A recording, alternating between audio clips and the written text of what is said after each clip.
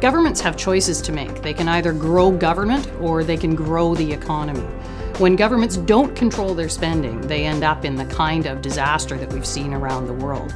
Over the last 12 years, we've controlled spending, and that's meant that in British Columbia, we have fared far better than other jurisdictions around the world. Looking ahead to the budget we've just produced, it has very cautious revenue projections, and most importantly, it controls spending while we balance the budget. We do that because we all know that if we leave behind a legacy of debt, that's a debt that our children and our grandchildren are going to have to pay for. It's going to hamper their future. It's going to mean that British Columbia can't grow and advance the way that it really could.